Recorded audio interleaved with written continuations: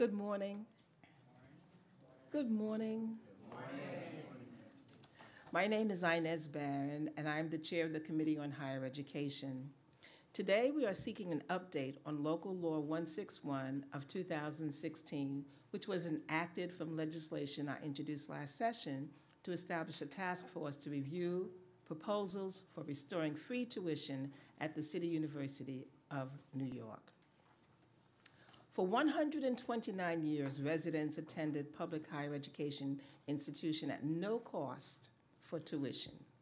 Beginning in 1847, New York City established the Free Academy, with admission based on merit and offering liberal arts, career training, fostering intellectual freedom, and rigorous academic standards. Even during the challenging times of the Great Depression, there was no tuition. And 2 new colleges were constructed during that time. The system grew to 6 senior colleges and 3 community colleges that were then consolidated as CUNY in 1961. The CUNY student body remained predominantly white for middle-class families. In 1970, pressure from the civil rights movement and mass protests by Black and Latino students forced an era of, quote, open admissions. In the next 5 years following that time, Black enrollment grew by 55%, and Blacks and Latinos represented 42% of CUNY's 1979 graduating class. But unfortunately, City and State did not commit sufficient funding to support the expanding operating cost. In 1976, facing financial constraints, the city agreed to let the state take over the operating costs for senior colleges. Several board members resigned in protest to the proposed imposition of tuition. Under Chair Herman Badillo, CUNY eliminated remedial classes at all senior colleges, which forced many students to attend community colleges. You may note, however, that there are several elite colleges that still offer remedial classes. An earlier report of the Committee for Public Higher Education, Inc., based on the cost of tuition, a study of the City University of New York, published about 1984, included a recommendation that the City of New York should support the tuition-free policy at City University as an essential service for its residents. In 1975, tuition and fees accounted for 17% of the CUNY funding. The city put in 47% and the state contributed 40%, but that has drastically changed. I'm personally a beneficiary of this historic commitment, having graduated from Hunter College in the 1960s, January 1967. And I've made clear that we should all be working to restore CUNY to its former glory as the Free University of New York City. Indeed, we have had multiple related hearings exploring such topics as CUNY graduation rates, student debt, and food insecurity. Most recently, at our March budget hearing, we heard from a young CUNY student named Levi who had not eaten in 2 days so that he could ration his expenses to afford a Metro card to get to and from his classes. His experience is all too common, and yet we sit by idly instead of pursuing solutions that can help the city and state restore free tuition at CUNY and help students like Levi. As I have already acknowledged previously, the path to restoring a free tuition policy isn't easy. CUNY is a large institution with a multi-layered bureaucracy reliant on local, state, and federal funding, accountable to a central administration, a board of trustees, and the New York State Board of Regents. There are obviously a lot of political interests and financial interests at play, and there are legitimate policy debates that surround this issue.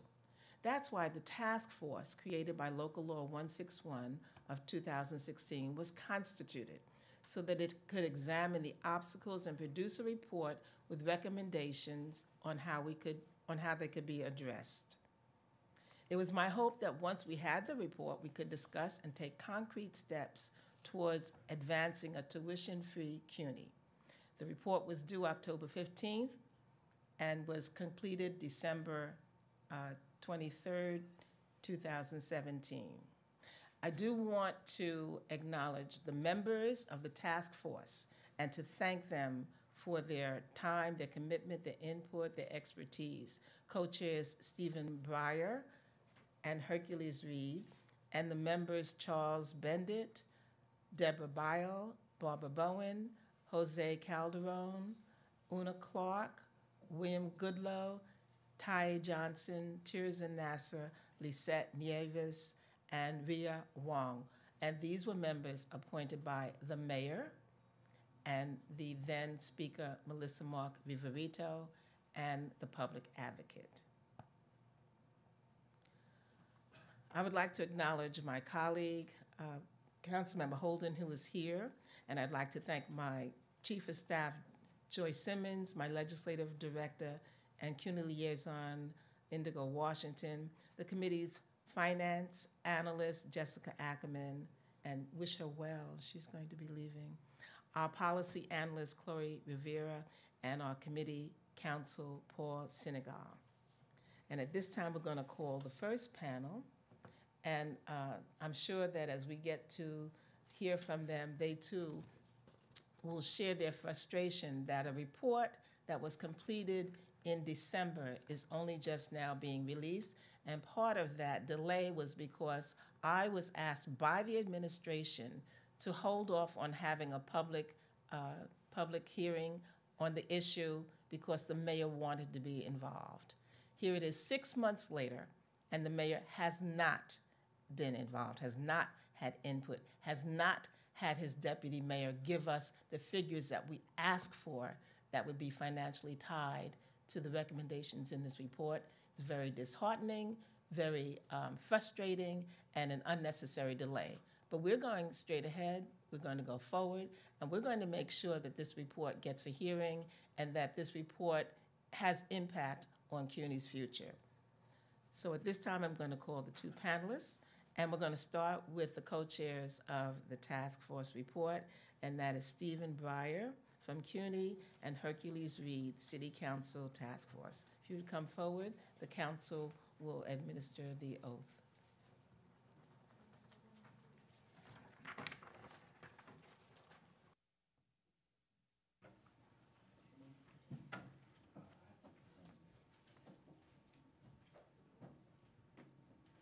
Good morning.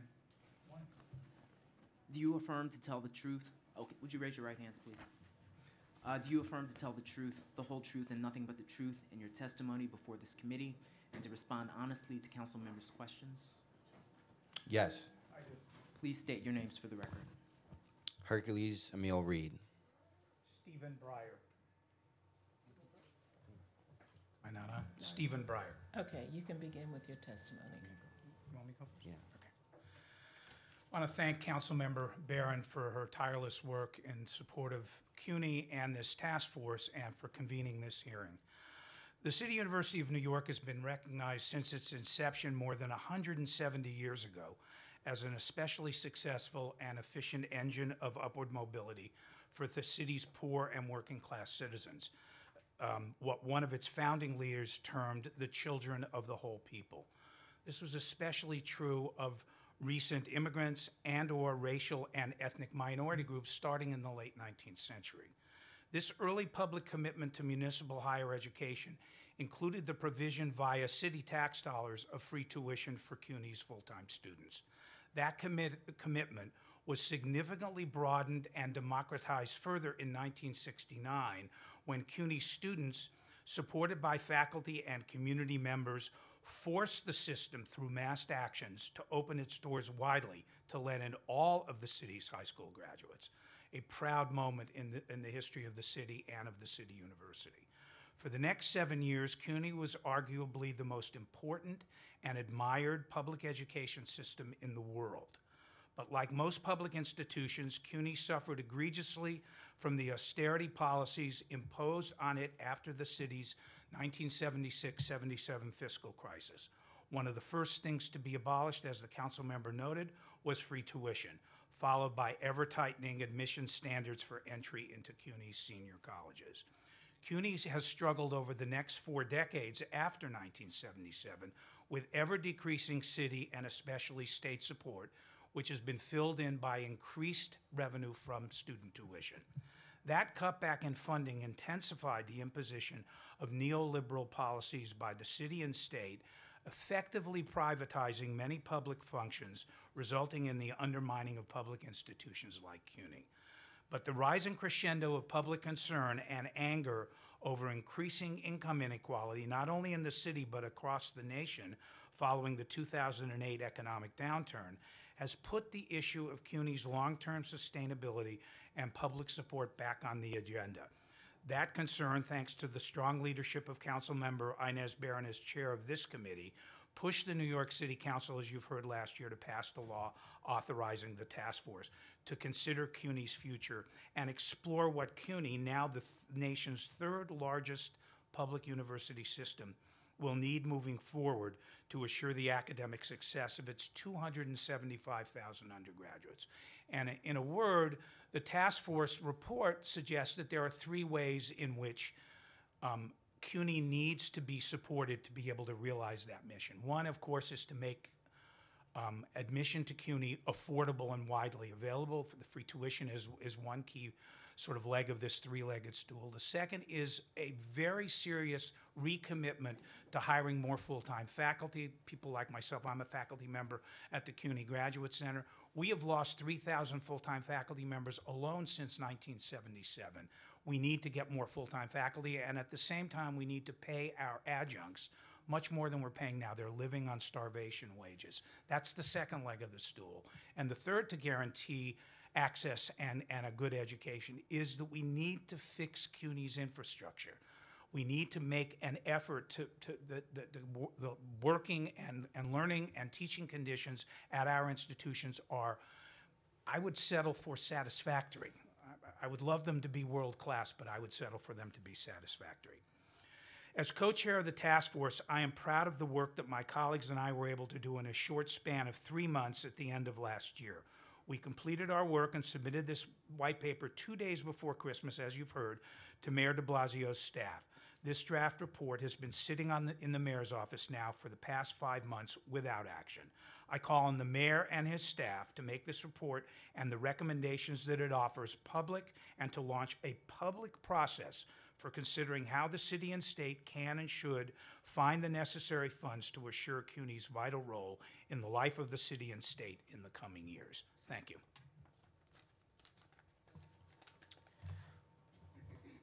Greetings to the Higher Education Committee and to members of City Council. I would like to say thank you to my council member from my district, Alika Samuel, for being in the room today.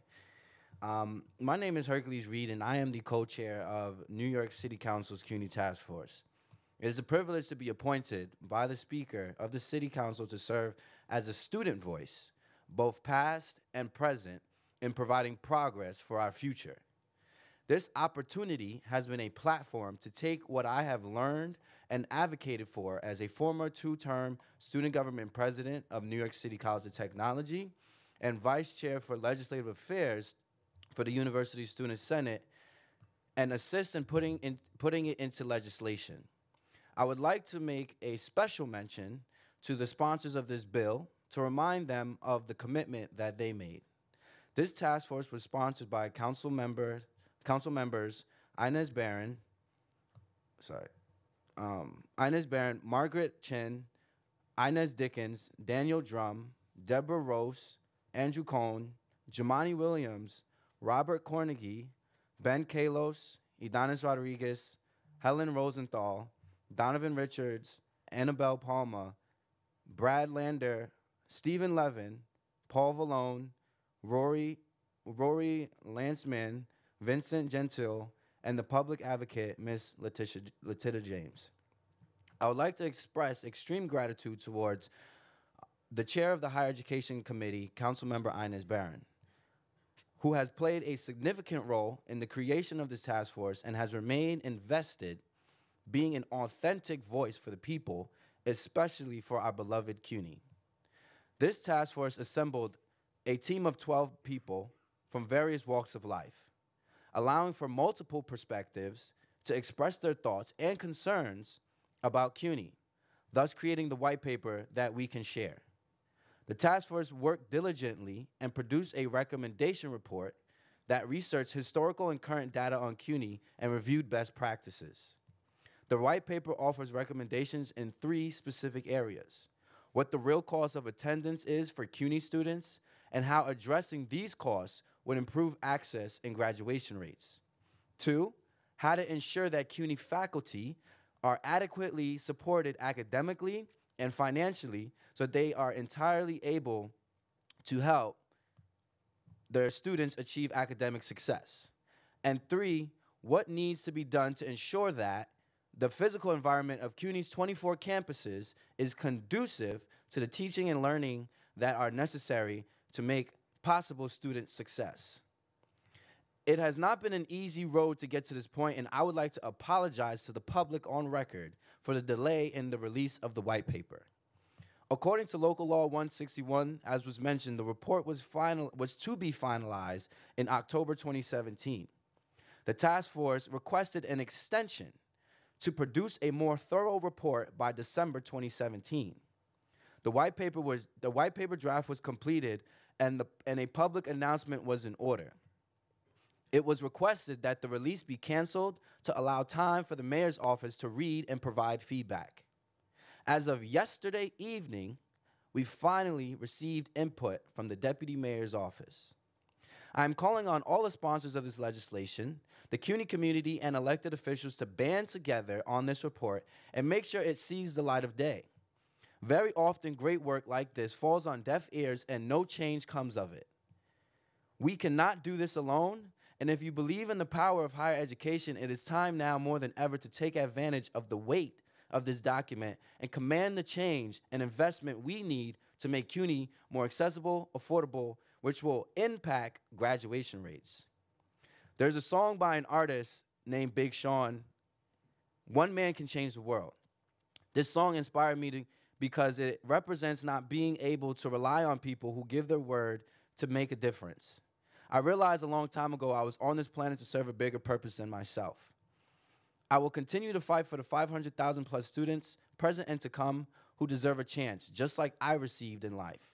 It takes more than one person to change the world, but every day, like my ancestors, I will at least let it begin with me. Thank you.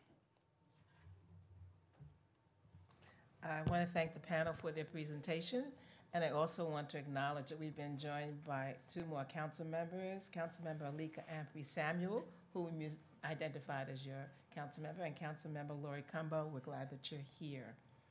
I just want to highlight what the recommendations are that are included. I think it's important that they be read into the record, so I think I've summarized them. There are 21 recommendations. Number 1, eliminate all tuition charges. 2, establish an emergency fund of no less than $5 million to respond to immediate student needs with financial problems. 3, that the DOE and CUNY each hire and train sufficient full-time guidance counselors. 4, that we expand ASAP. 5, implement a CUNY Institute for Adult Learners for non-traditional students, students with disabilities, veterans, and expand the Black Male Initiative. 6, expand CUNY Child Care Centers. 7, underwrite $500 million Martin Luther King Scholarship for low-income CUNY and SUNY students, and that's in a bill that was introduced by my husband, Assemblymember Charles Barron in Albany. 8, expand CUNY single stop. 9, free or reduced Metro cards for CUNY students. 10, expand the FAFSA registration by undergrads to eventually encompass all of CUNY. 11, make the new changes in the math remediation program sustainable. 12, a belief that connected CUNY is a necessary step in order to assist CUNY. 13, an ongoing review of pathways process and CUNY's campus articulation agreement. 14, increase salaries and the number of full-time CUNY faculty. 15, convert part-time to full-time faculty, as many as possible. 16, develop basic orientation and training programs to establish and improve student mentoring and advisement. 17, make full-time faculty pay scales competitive with other similar public university systems nationally. 18, recommend CUNY management be required to submit an annual report to the Committee on Higher Education and borough presidents about the status of all prior Reso A funding. 19, determine if all building and land are being used adequately for educational purposes. 20, assess the progress re ADA compliance at each campus. And 21, submit an annual report on this disability study. So I wanted to read into the record those 21 recommendations so that those of you who don't have an opportunity to get a copy, which is by the sergeant's desk, you will know what they are. I'm going to, I've got lots of questions, but I've been involved with talking to you, and I'm going to defer to my colleagues who might have questions. Councilmember Holden, do you have any questions? As a student in CUNY and as a faculty member for 40 years, I can attest to the fact that CUNY has been neglected, never funded properly in my 40 years. Actually, it's over 40 years if you consider my 8 years as a student. And what the recommendations are certainly right on. I have a question though on the task force. How does that fit in with the Pell Grants and the and TAP if there's a free tuition? Do we get federal funding? I'll respond quickly. I think when we were talking about free tuition, we were not simply assuming that the city would take on the responsibility of entirely underwriting the tuition bill. It would be a top. It would after TAP and Pell, whatever was short from TAP and Pell funding would be topped up by this free tuition package. That clears it. Another thing, and Hercules, you certainly know about City Tech's problem with the infrastructure. I visited many public schools, actually all of them in my district, and I can attest that the public schools have a better infrastructure, at least in my district, than any of the colleges I attended in CUNY. Smart boards in every class. We didn't have that in my department. We had one smart board. The elevators didn't work. The roof leaked. There was mold throughout the building at City Tech. It's amazing what the faculty were able to do despite the college infrastructure. But the biggest hurdle, and I'm glad the task force is addressing this, we had 20 full-time faculty members in my department, over 100 adjunct professors or lecturers. Now, that's a problem. That's a problem on a number of levels. As you know, at that time at least, I know Barbara Bowen has fought for office hours. We got one office hour I think if you had 6 hours of adjunct, and that was a great accomplishment. But it's not enough. And how do you actually manage 100 adjunct faculty in a department? How does the chair actually work, and how does anybody coordinate any meetings? The adjuncts weren't required and shouldn't be required to attend. So we need more full-time faculty. And the adjunct pool that you have, at least in my department, was magnificent. They were working professionals who would have loved to get a full-time position. Yet the administration, the city, the state, we never got enough lines, ever. So I think you could double the full-time positions and still not address the needs of CUNY students who are, again, they have the deck stacked against them. Many of them have not only financial issues, but they don't really know how to maneuver college life. And you really need, and I would sit and talk with many of them and counsel them. However, we got to a point where so many fell by the wayside, and because you just couldn't, they're just a very large department, and we have an issue at CUNY, not only of a disrespect for the full-time staff and not paying them enough, but the adjunct staff, to me, were abused. And not only in pay, but in just the workload. They had to stay extra hours. You couldn't, if you had a class of 25 students, you couldn't get to everyone in a 2.5-hour class. And we would stay, many of the adjuncts would stay 2 or 3 hours after class for free. They didn't get paid for that.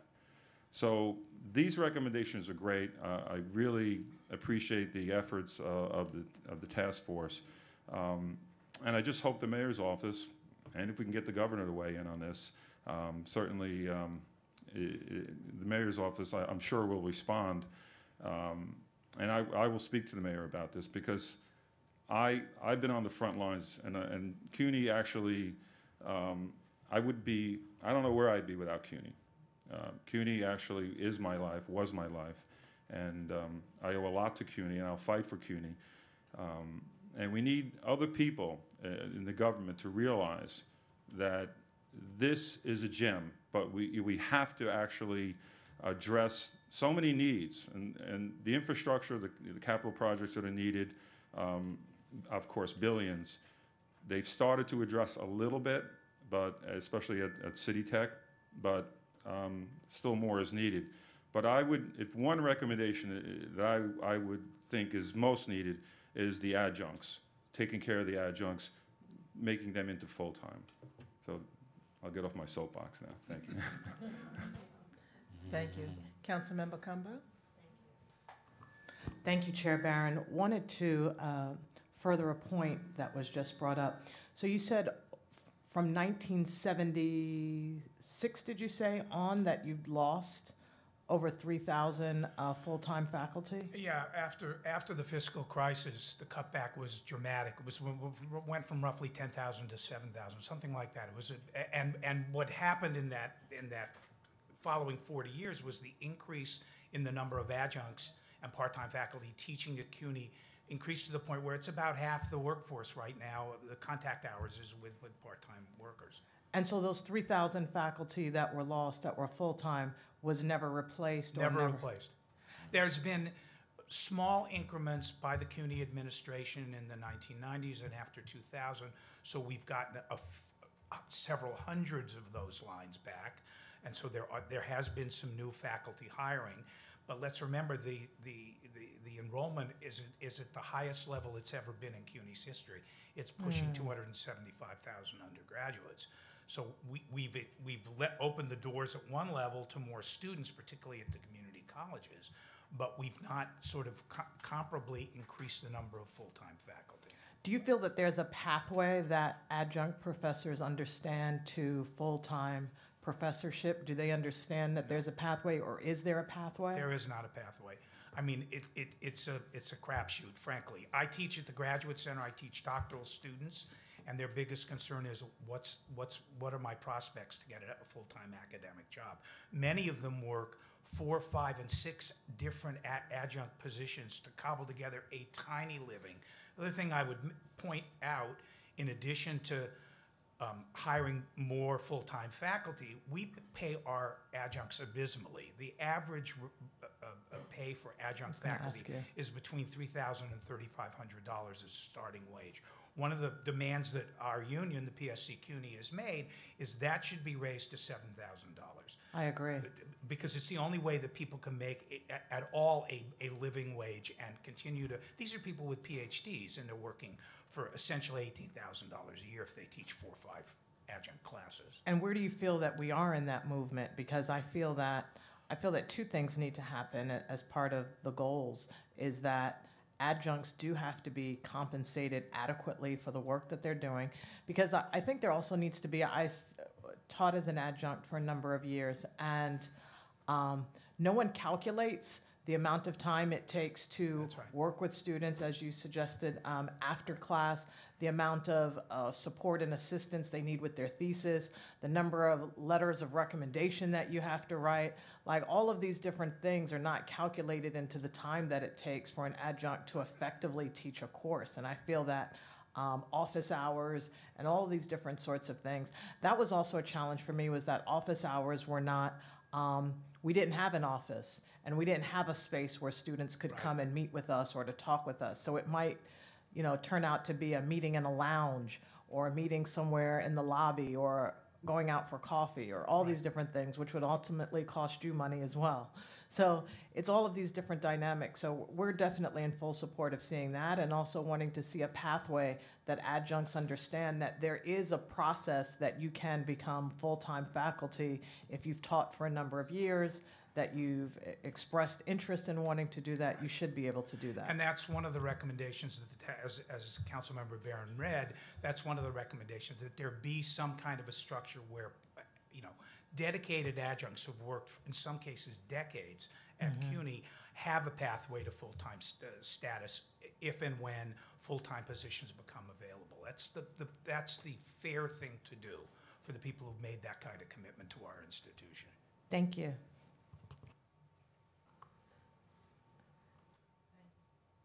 Thank you. And just to extend that concept a little about increasing the staff, I always express my concern about how disappointed I am at the low numbers of Black faculty at CUNY. Absolutely. It's flatlined. Right. It has not gone up. Even though there may have been a number of people who are applicants, there's not a comparable number of applicants who are granted interviews.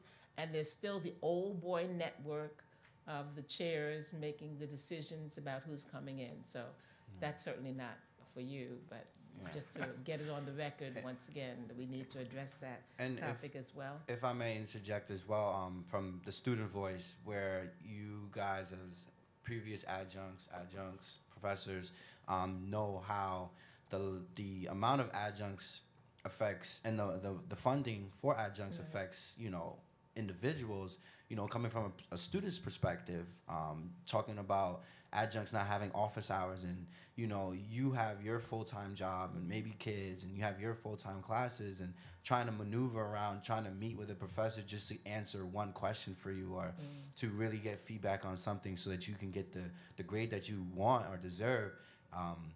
It's pretty ridiculous. I myself have been in that scenario. I know many of students who truly suffer because adjuncts themselves are suffering, right? Because they have to run. I'm sure many of them would love to stick around and have these conversations and support these students, but like was mentioned, they're running to their next adjunct position job, or they're, trying to handle what load of the classroom size that they have. So I definitely want to continue to just highlight the need of, one, funding these professors who can then in turn directly impact students' lives a little bit more because they're a little bit more comfortable in their own shoes. Just before I go to my colleague, Alika Samuel, I can't recall if the task force talks about how online classes might be a source of increasing, you didn't? I think No. we did. We did.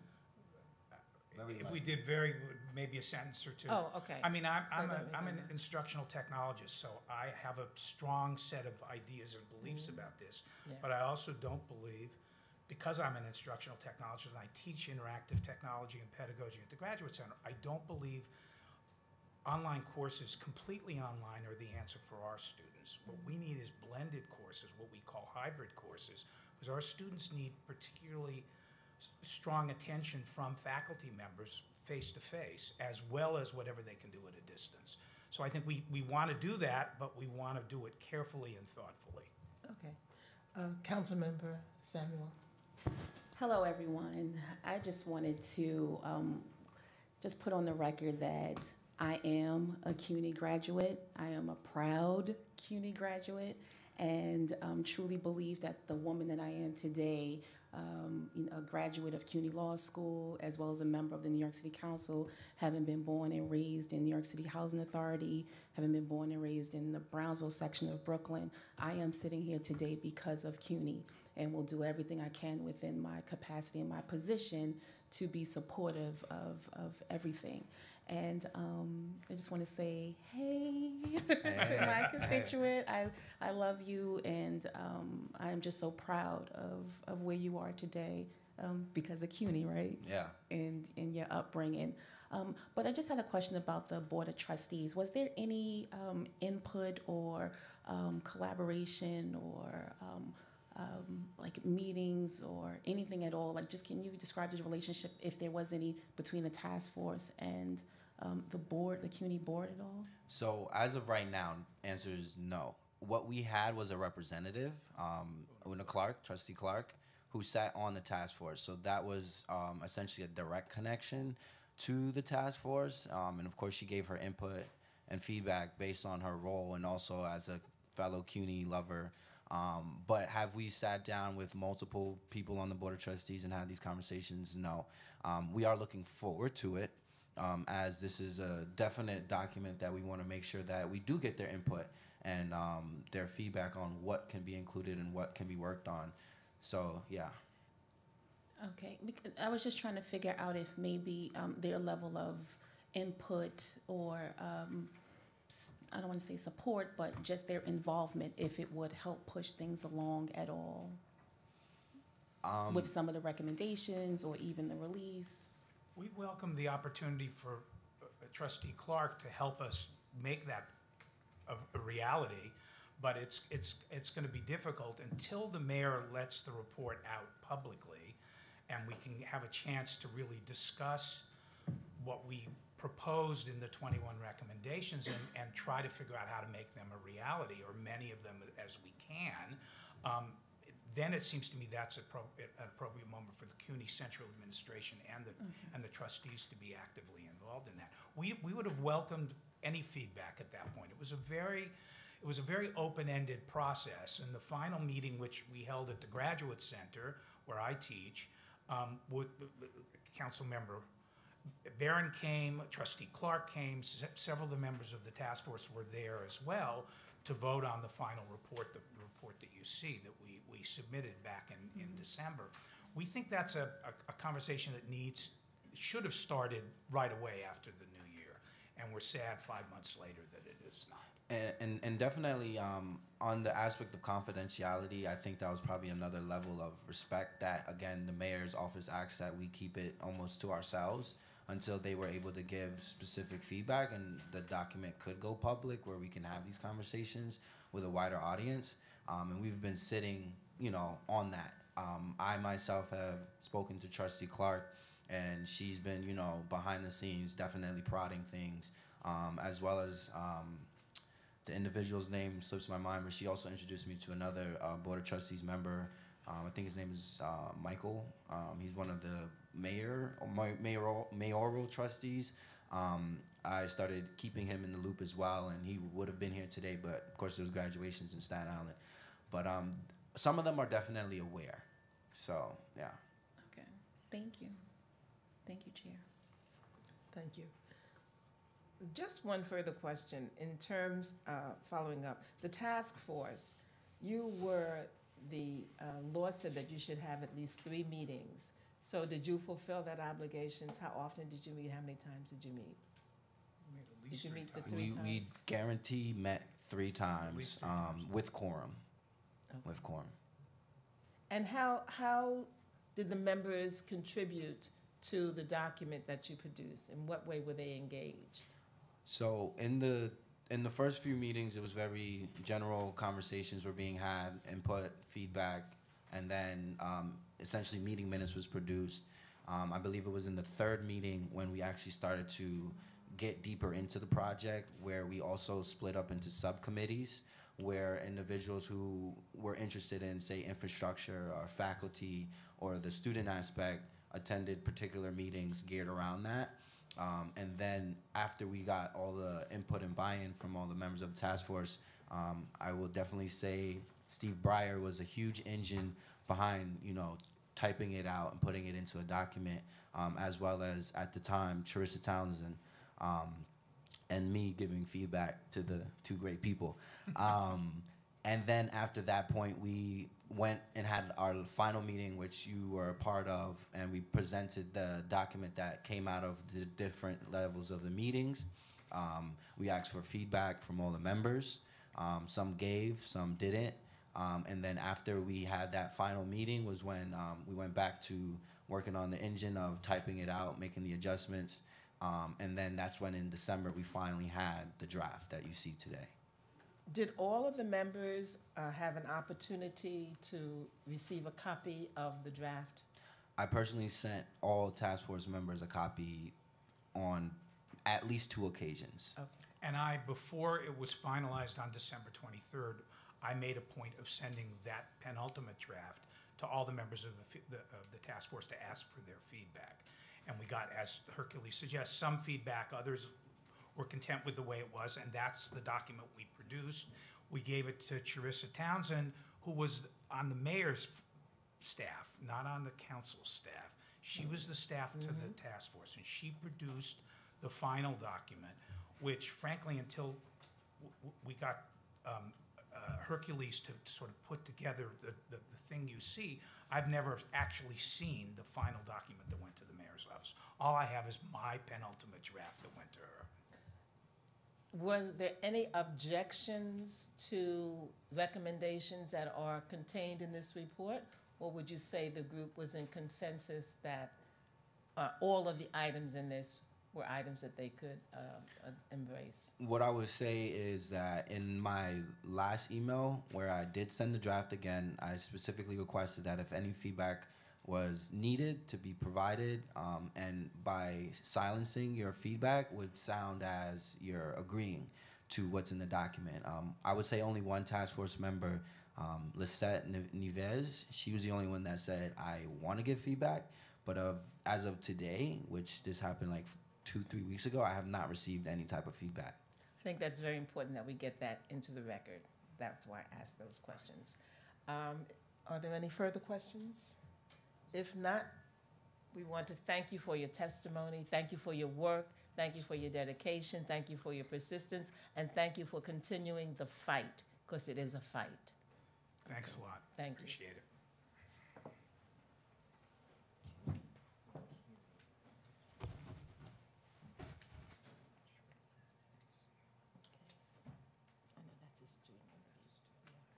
Okay, we'll next call the CUNY representative, and we're going to have David Crook, who is the University Dean for the Office of Institutional Research and Assessment, come and give testimony.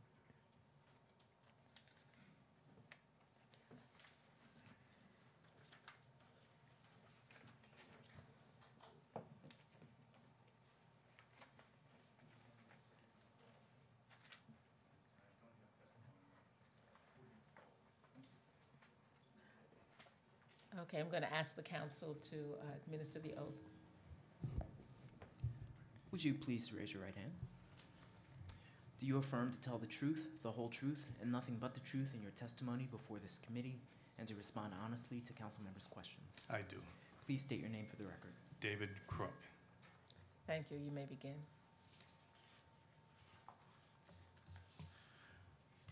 Good morning, Chairperson Barron and members of the Higher Education Committee. I am David Crook, CUNY's Associate University Provost for Academic Affairs. Got a promotion. I would like to thank you for the opportunity to speak with you this morning about the report of the Task Force on Affordability, Admissions, and Graduation Rates at the City University of New York. The Council and the Task Force that prepared the report deserves our great appreciation for identifying the ingredients that are crucial to student success. Academic support is key. By this, I mean the kind of help that students need to guide and sustain them in their studies through to degree completion.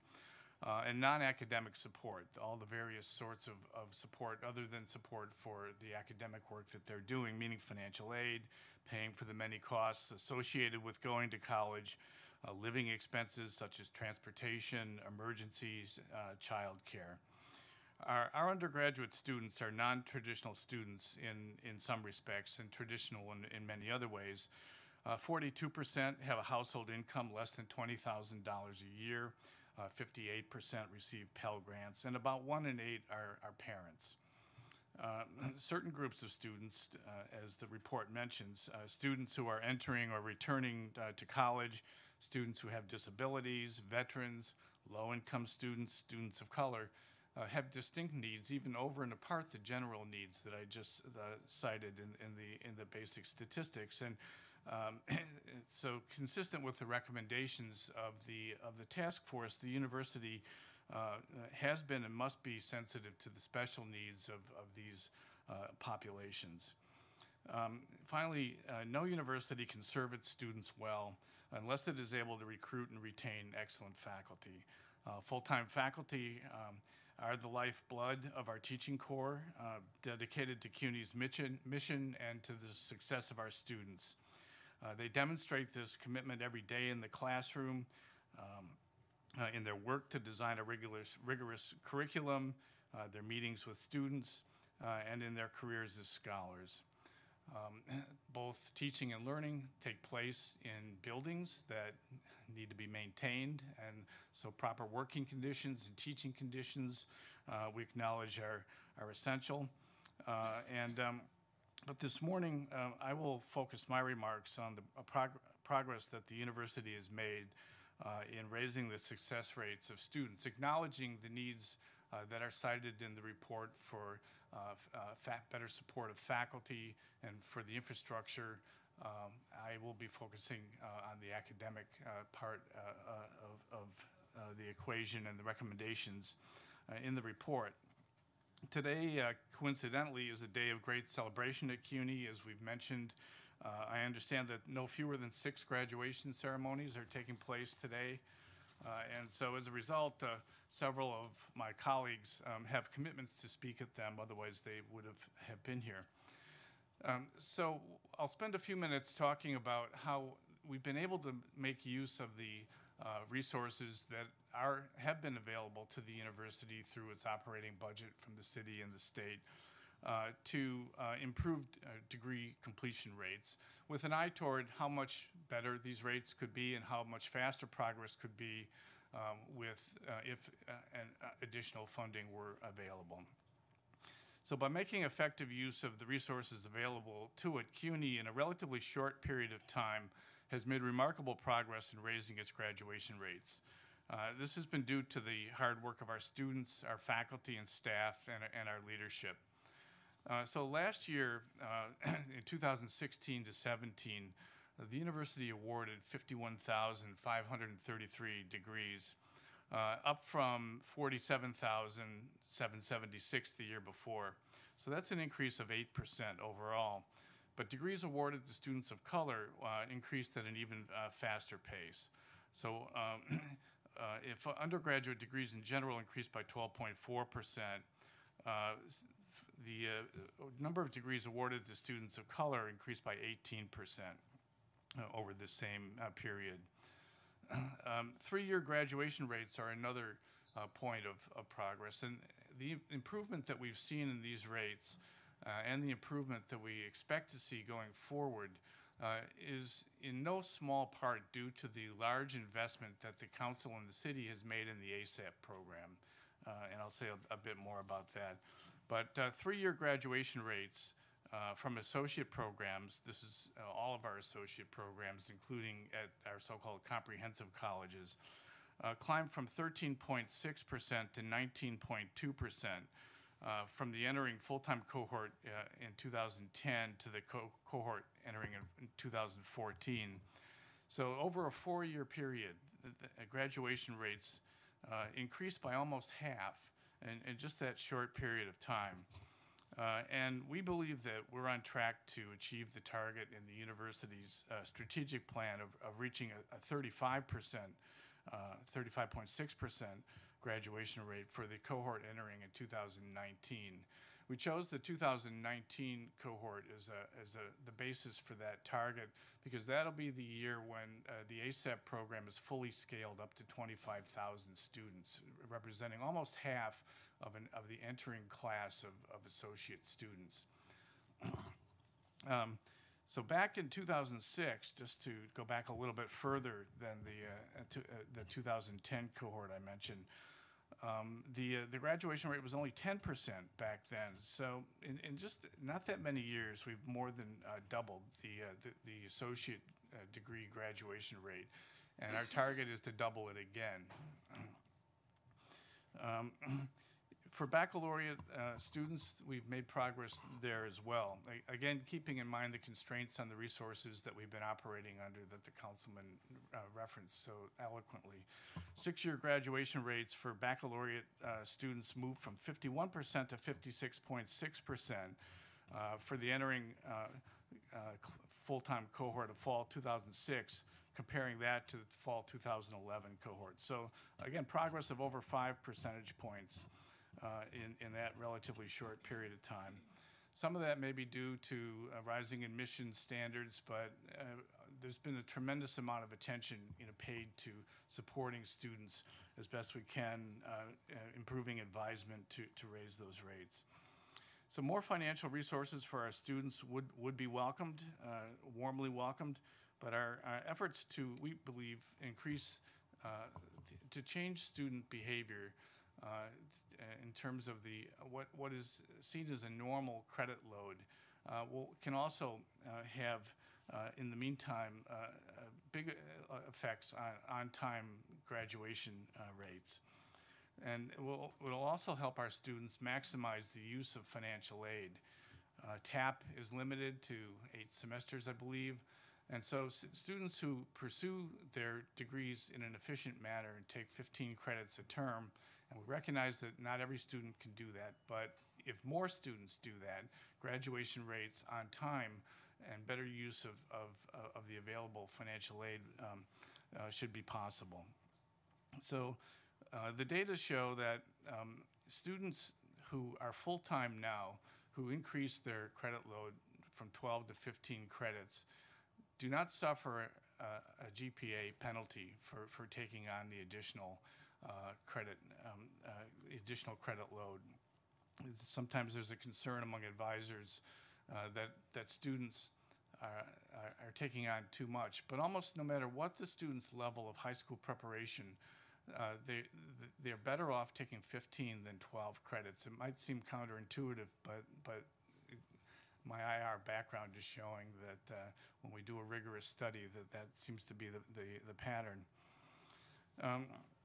We have launched, as a part of our Momentum campaign, a systemic communications, set of communications to our students to encourage them to take 15 credits, making full use of the summer. So it may be not possible for a student to take 15 in the fall and 15 in the spring, but by making good use of the summer, they can stay on pace to the 30 credit degree credit accumulation rate that's necessary to qualify them for the Excelsior Scholarship and to make full use of their TAP award. So the efforts in this direction have begun to bear fruit. The percentage of full-time undergraduates taking 15 credits in the fall increased from 30.6% in fall of 16 to 41% in fall of 17. That's an increase of 10.6 percentage points. So over time, this should show an improvement in retention and on-time degree completion rates. At one of our four-year colleges, Hunter, the percentage of new freshmen taking 15 credits in their first semester rose from 30% in 2012 to more than 59% 2 years later through a concerted information campaign, working with advisors and changing the baseline expectations about what a full-time credit load is from the financial aid definition, 12 credits, to the on-time to degree completion definition of 15. We've also just begun a campaign to encourage students to take advantage of the new Pell benefit for summer course taking. Again, to encourage students who to take the full 30 credits a year by making full use of the summer. Pell will pay for summer coursework. One of the things that we've been working hard at CUNY is to what we call just-in-time information delivery to students. With the investments in the administrative infrastructure that we've made over the last number of years to have better access to what we call real-time information about our students, we've been able to deliver messages to students at the time when delivery of that message does the most good. So, for example, students are rounding the corner into the summer. We were able to identify students who might benefit from taking the additional 6 credits and send them messaging in time for them to maybe make decisions about what they should be doing over the summer. Because students pay the same tuition for 15 credits as 12, the overall cost of a degree is much more affordable when students take the 15 credits per term. And also, as I mentioned before, it allows them to make full use of the TAP award. Finally, the other benefit of graduating closer to on time is that students can enter the labor force more quickly or continue their studies more expeditiously than before. And again, this reduces the ultimate cost of the degree because students can start earning money more quickly to pay back any loans they may have taken or to basically get on with their lives. Another one of the recommendations in the report is something that's near and dear to my heart, which is remediation reform.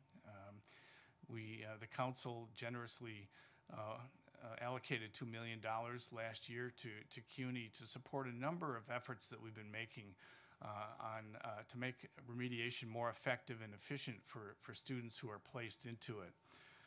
And one of the benefits of that is that last year, 80% of our students in entering our associate programs placed into some form of remediation, reading, writing, or math.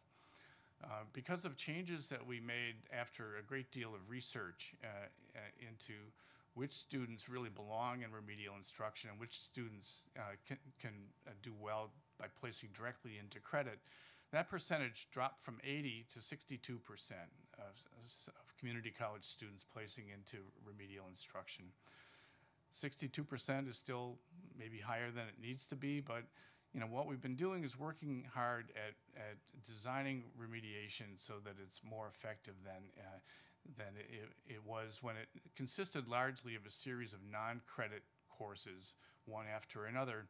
The problem with that form of delivery is that there's a great deal of leakage between courses in remedial sequences. Failure rates in each course are high, and so way too many students were never making it through to credit coursework. So what we've done, using the council funds and thinking hard about policy, is to better target remedial interventions to the needs of students. So summer immersion, for example, is an opportunity to do a better job of moving away from one-size-fits-all workshops to ones targeted to the specific skill profile of students. That involves a fair amount of redesign of summer immersion workshops to accomplish that. Students with the greatest needs are being referred to CUNY START or Math START, which both programs have really good track records in moving students through to skill proficiency. In math, what that means is that students who participate in either of those two programs and master elementary algebra have the full array of curricular options open to them once they matriculate at CUNY. And then in terms of post-matriculation options, what we're doing here is encouraging what we call the co-requisite model of instruction. So this, instead of students being placed into a non-credit sequence of courses where they have a good chance of becoming discouraged. They place into a credit course with extra support. So now when they're taking the extra support, they see the context and the need for that extra support, and it's delivered just in time at the point in the regular course when they need it. And that's been found both at CUNY and nationally to be a much more effective way of delivering remedial instruction. So we hope to be able to continue that work, again, with the assistance of the council. The money goes to a highly effective set of interventions that are showing real promise. Proper advisement, as the report mentions, is essential to starting our students off on the right track and keeping them on it through to a timely degree completion. Too many students take too many credits, maybe sometimes the wrong credits, because they haven't spent enough time with advisors to make sure that they take the courses that they really need to complete their degree.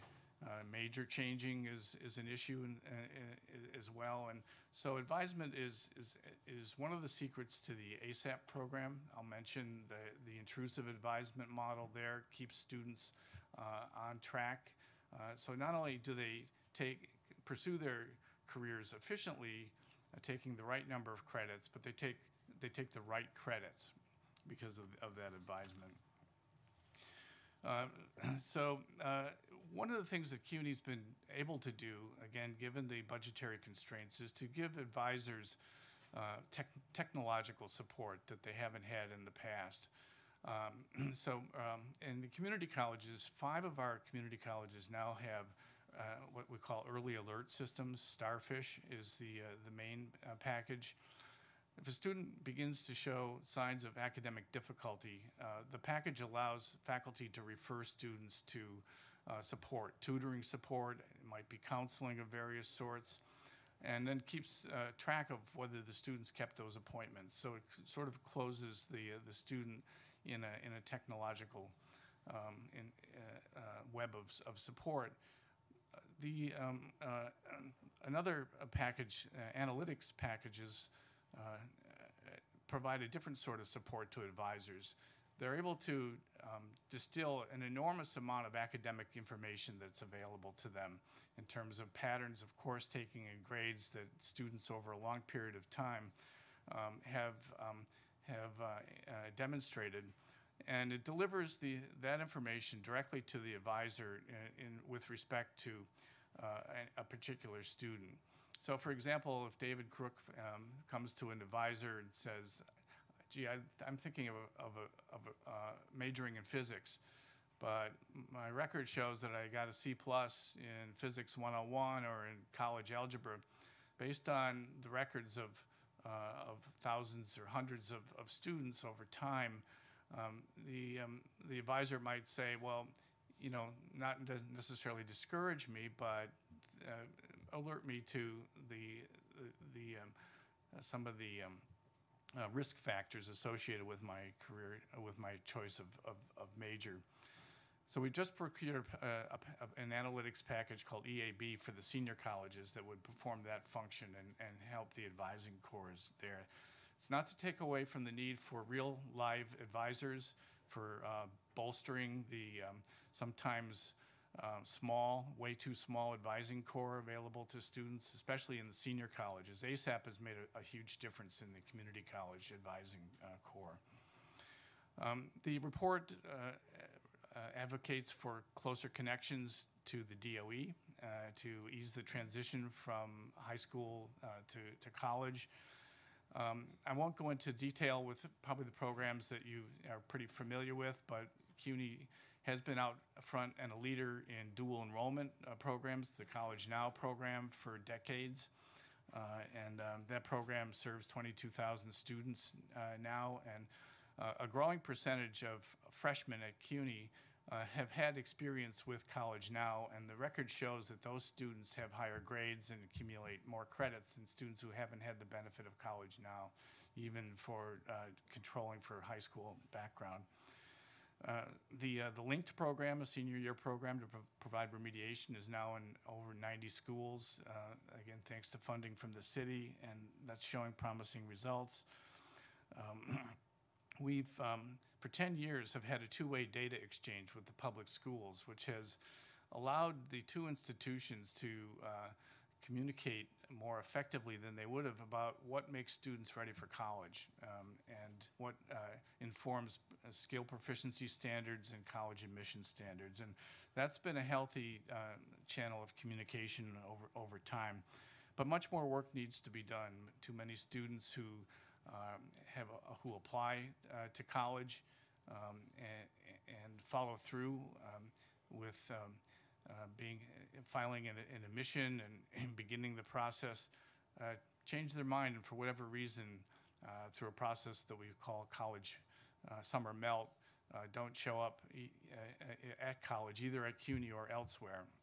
And so that's work that we know needs to be done to smooth that transition, and to make sure that students who can benefit from a college education take advantage of it.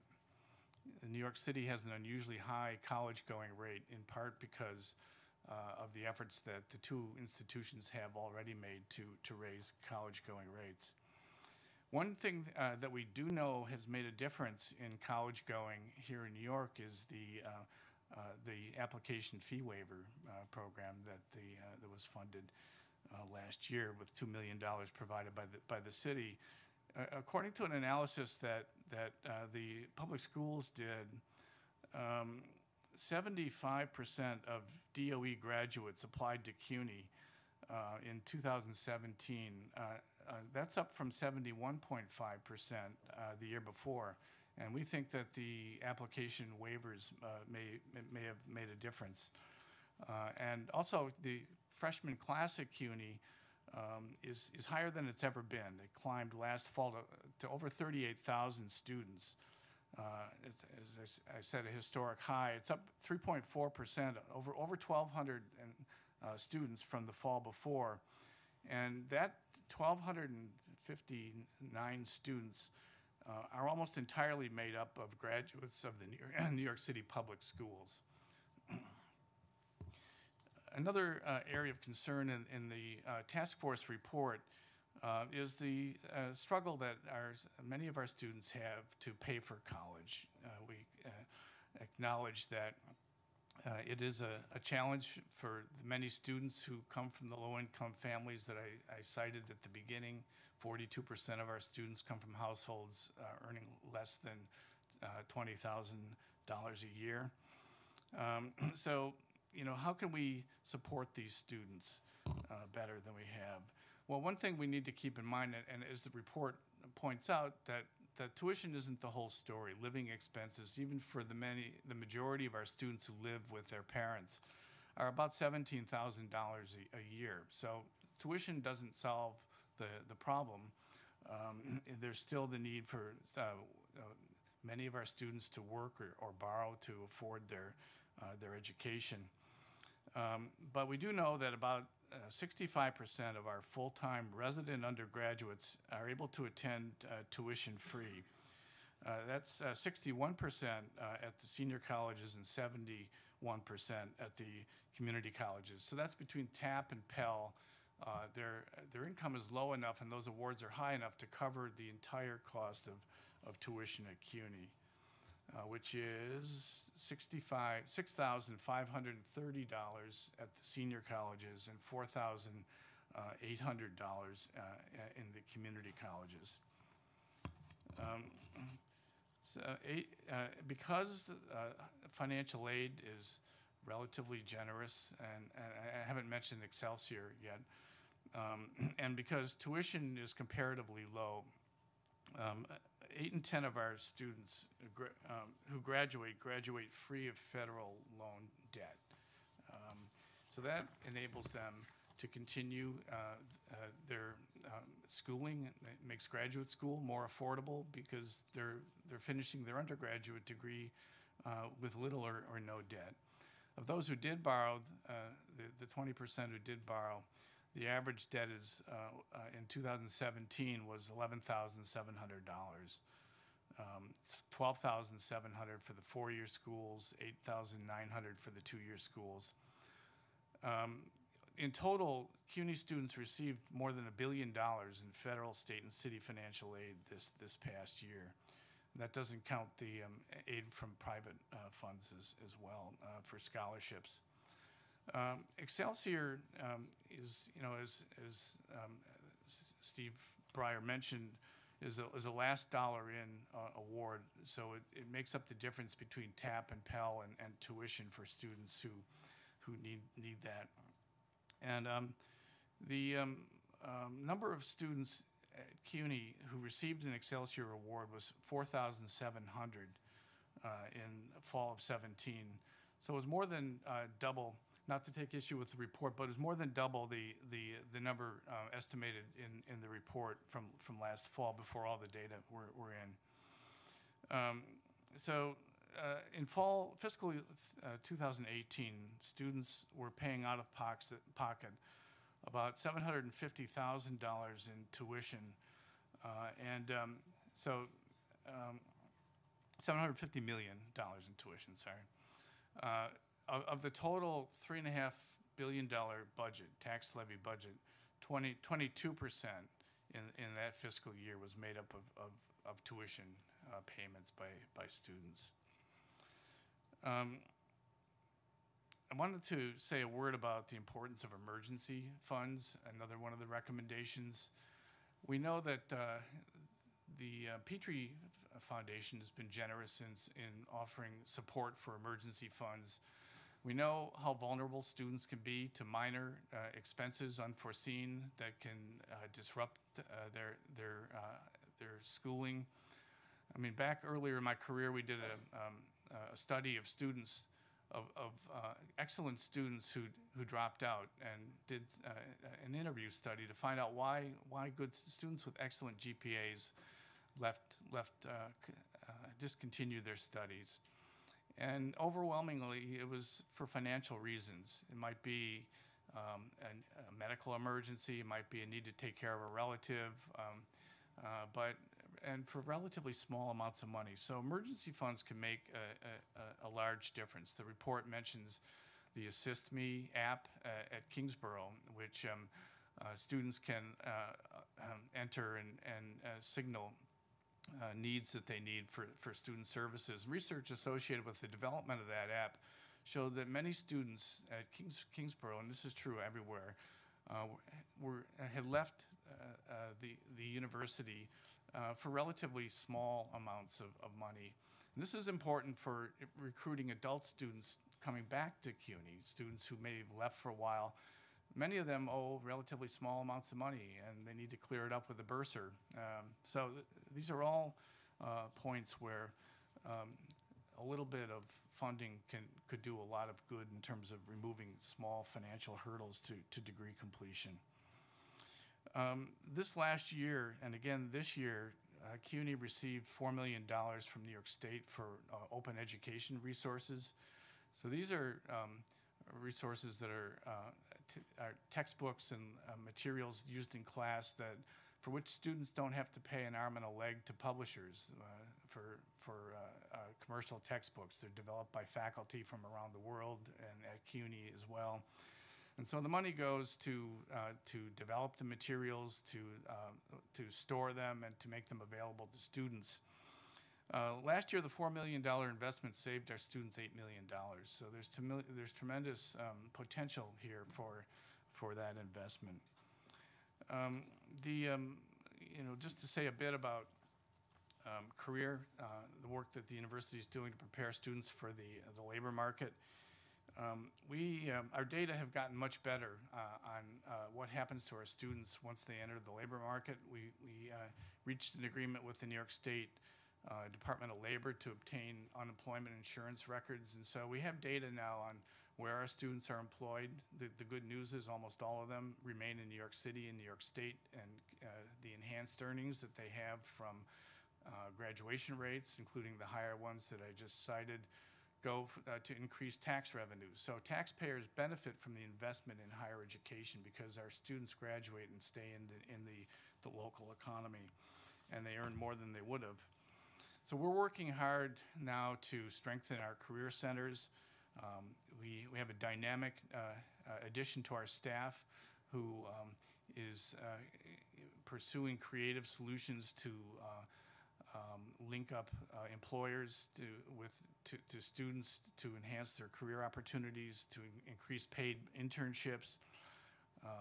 One part of the strategy is to hire a group of what she calls sector navigators. These are specialists in a certain area of the local economy that can help connect employers to our students.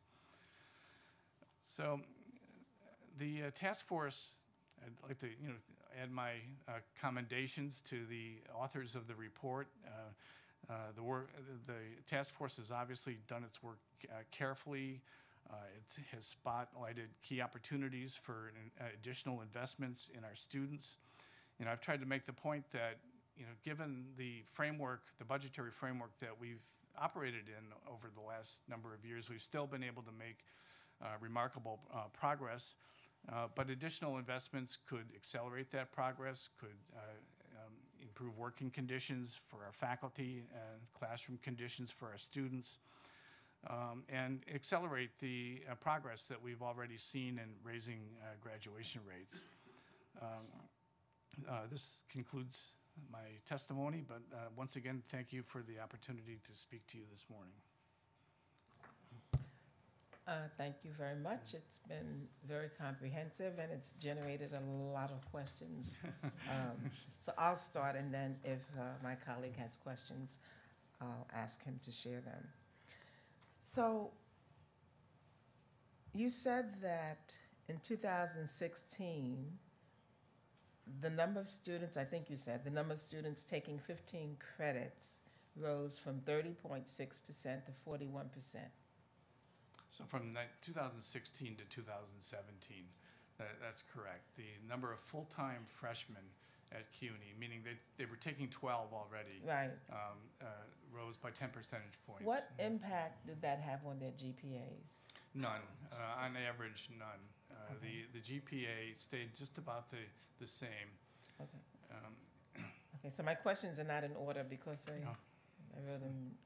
The Excelsior Scholarship recipients, you said there are 4,700. Do you have the dollar amount that these students received? I've been told that sometimes they're very negligible amounts, as low as $18. I don't have those figures for you. I think that'll be the first thing that I have to promise to get back to you with. Okay. But what we do know is that the amount is calibrated to students' income. And, Okay. I would love to see those numbers. You talked about the remediation initiative, and I'm not quite clear. So the average, I just Okay. figure here that the average Excelsior award was $2,454. Is that right? Okay.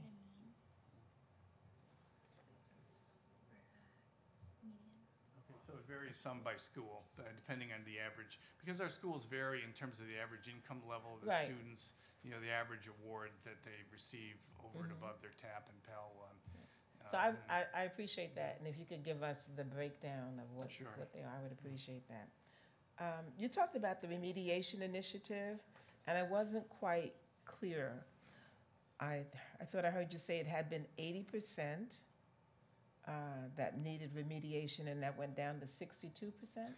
Yes, so of all of the students entering our associate programs, 80% had needed remediation of one form or another, reading, writing, or math. In 2016, the next year, so what had happened is that all of the tools that we've been using to place students into or out of remediation changed in 1 year because of a move by the state and by the College Board to recalibrate their assessments in accord with the Common Core state standards. So we had new Regents exams in math and English. The SAT changed, the scaling changed, and we had been using a bank of placement tests called Compass to place students who weren't Right. proficient based on the SAT or the Regents into remediation or out of it. And the company that publishes Compass pulled the test from the market, so we switched over for the time being to a new package called AccuPlacer. And so that gave us the opportunity to do a series of studies to determine who can succeed, where should we set the cut points on these different markers to separate students who really need remediation from those who could do just fine if they were placed directly into credit. Most of the change took place with respect to mathematics. So we placed fewer students into math remediation than we did the year before, and more directly into, it could be statistics, it could be quantitative reasoning, or college algebra. So we can't really make a true comparison in the numbers in that sharp decline because we use a different measurement. We had a different standard. It's it's a true comparison in that it has a real effect on the lives of our students. Many more students succeeded in their credit-bearing math courses than had been the case before. So what I mean by that, just to be a little more precise, is that we placed more students into credit-bearing math than the year before.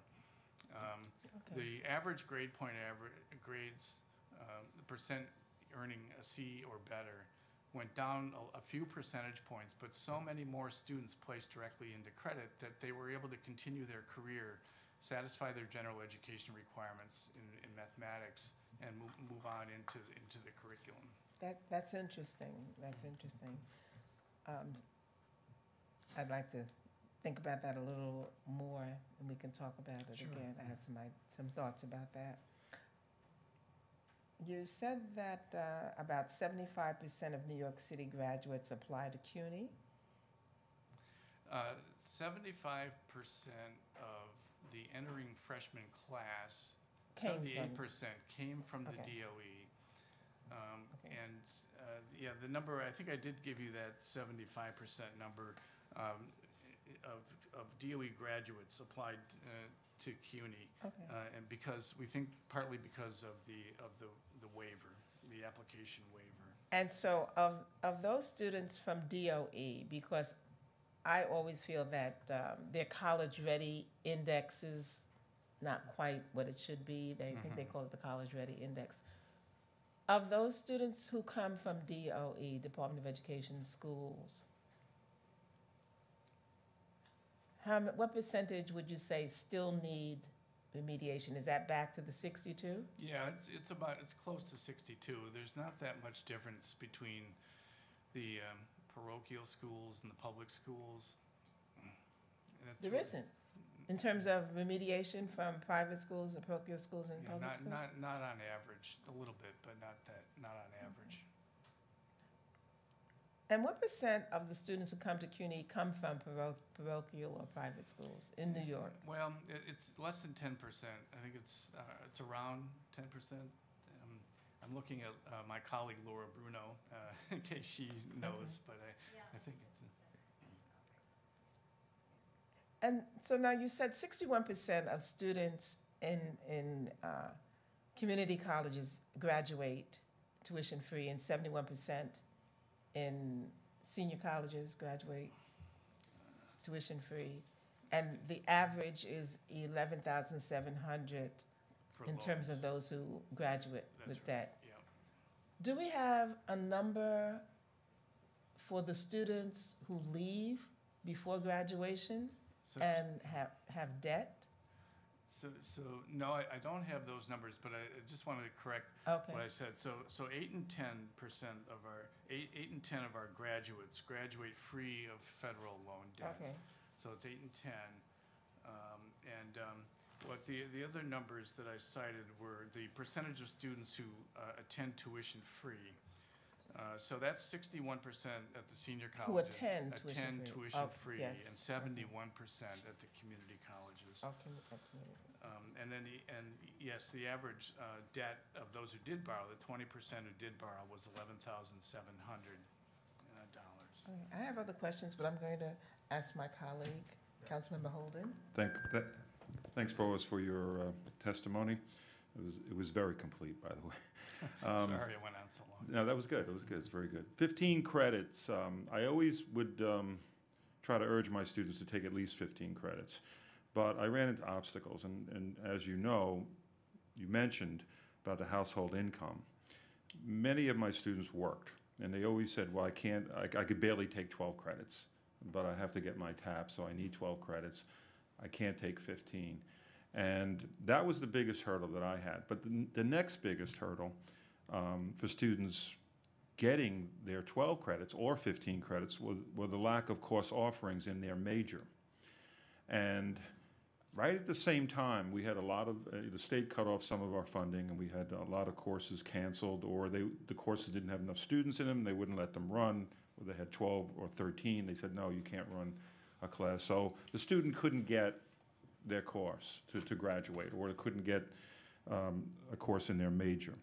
Yet, at the same time, the registrar started to clamp down on course substitutions, which is, again, counterproductive, because if you let the department handle the course substitutions to a degree, obviously there has to be some controls. But if a student, through no fault of their own, could not get the course that they registered for because it was canceled or not offered in that particular semester, and held them back from graduating or getting the 12 credits, which is quite, it happened quite often, and to actually most students.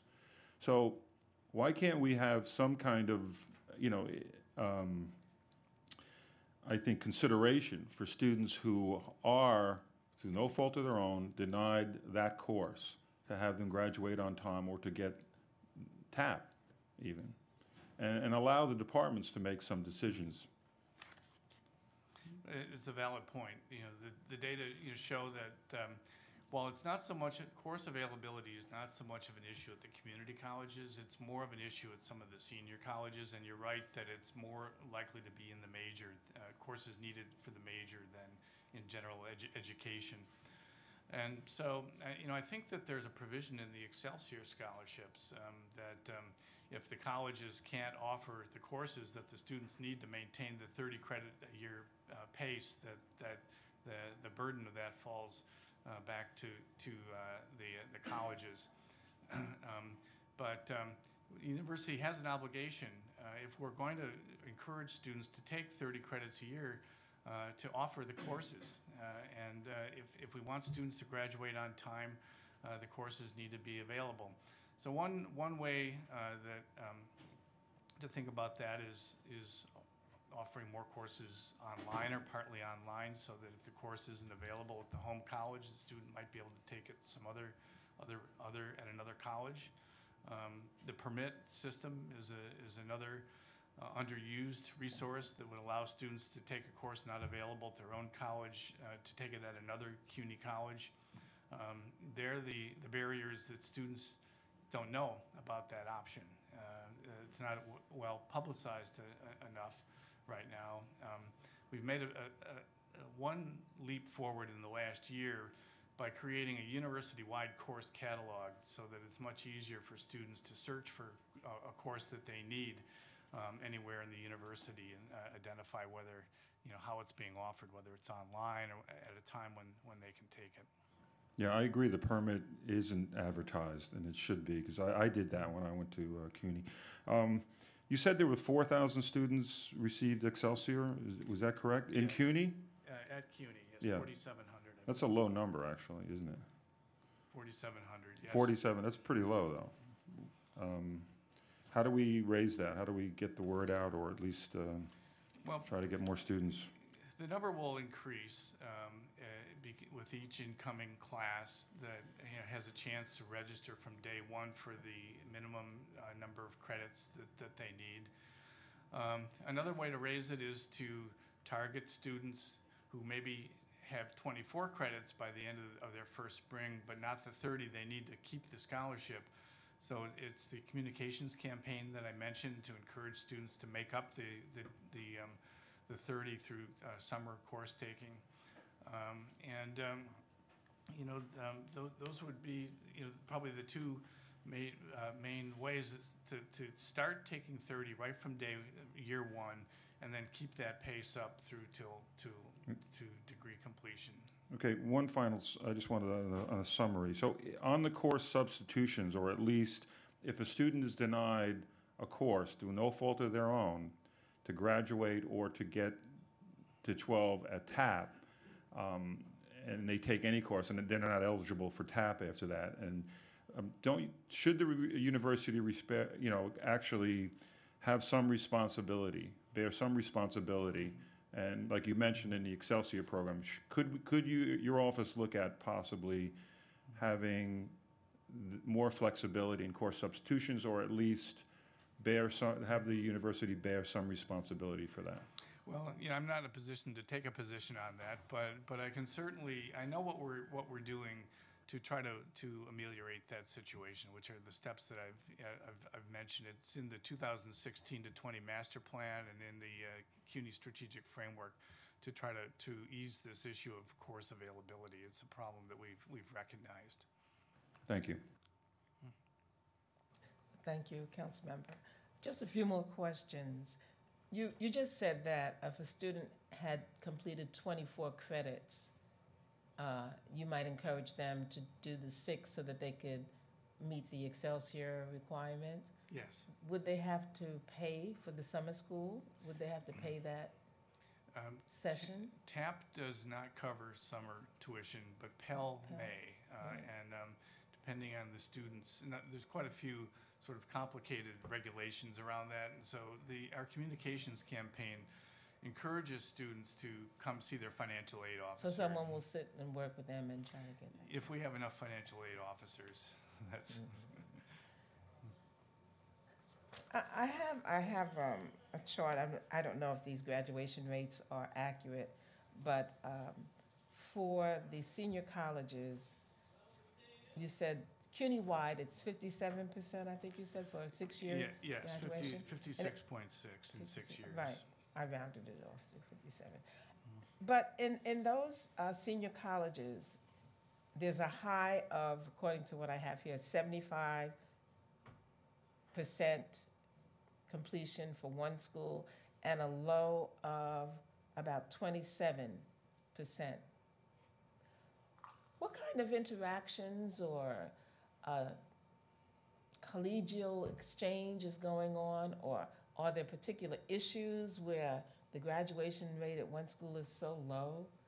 Or what kind of collegial exchanges or instructors giving with each other, sharing with each other to get these graduation rates up?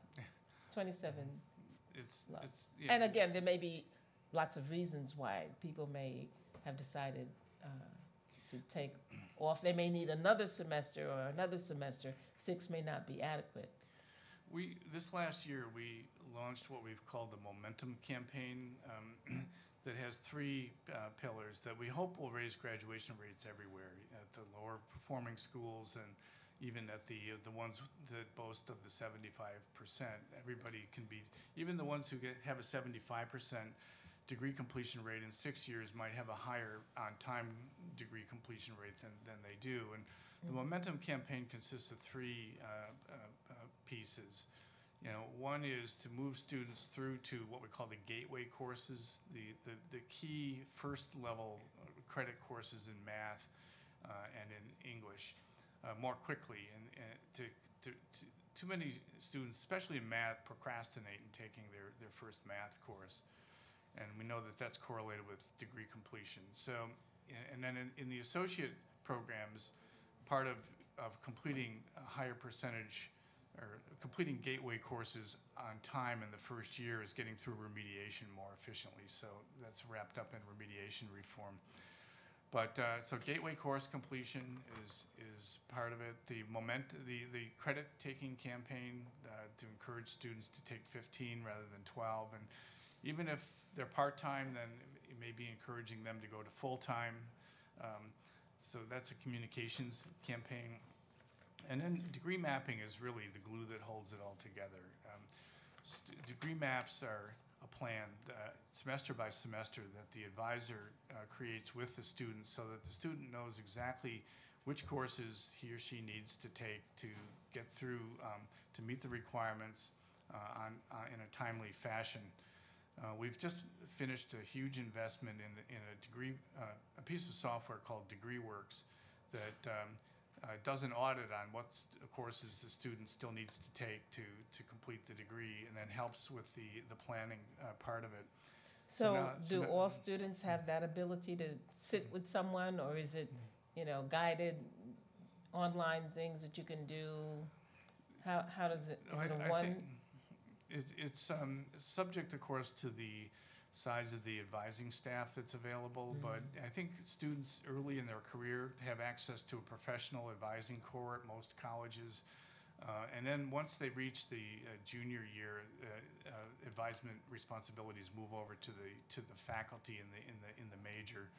But the colleges have generally made a commitment to having the student work with a live advisor with the DegreeWorks software in hand to do this planning, and then to make changes on a semester basis if the student withdraws from a course or changes their major. So that's Okay. Any further Yeah, questions? just one follow-up question on Excelsior.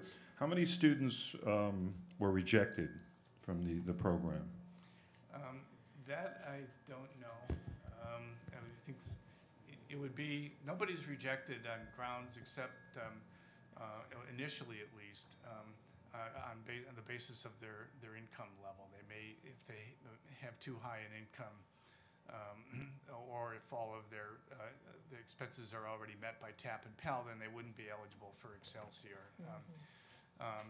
We don't have data yet on the number of students who earned 15 credits in their first term, but then didn't keep up the pace in their first year. The summer's not over yet, and so remember the quota is 30 credits over a whole year, and so the first year hasn't elapsed yet. We'll know next fall how many students maybe started out on track to eligibility and then lost it. And I do have one follow-up question. How is the topic of implementing a tuition-free policy or the recommendations in this report broached when interviewing or vetting potential university chancellors? Is that a part of what that broad spectrum would be? I wish I was part of the search committee, but I'm not. I and tried. So I don't know what happens in those conversations. Okay. But, Okay, I think that completes the questions that I have. Thank you so much for your testimony. And we'll call the next panel. And we're going to put people on the clock for, oh, no, that's because we grill them because they've got all the data, and we want to make sure we give them as much time as they need. Thank you so much. We're going to put people on the clock. Cyril, oh boy, help me pronounce your name.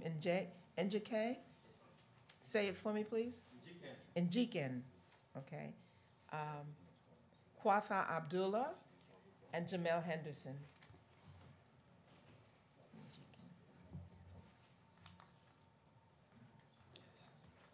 How many?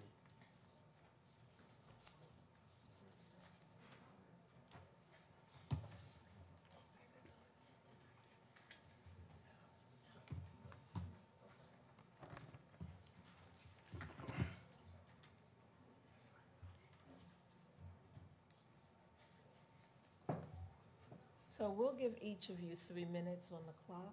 I know it's a short time, but we'll ask that you try to adhere to that time limit. If you'd raise your hand, well, we don't have to do it for the students. Okay, just give us your name and your testimony. Thank you.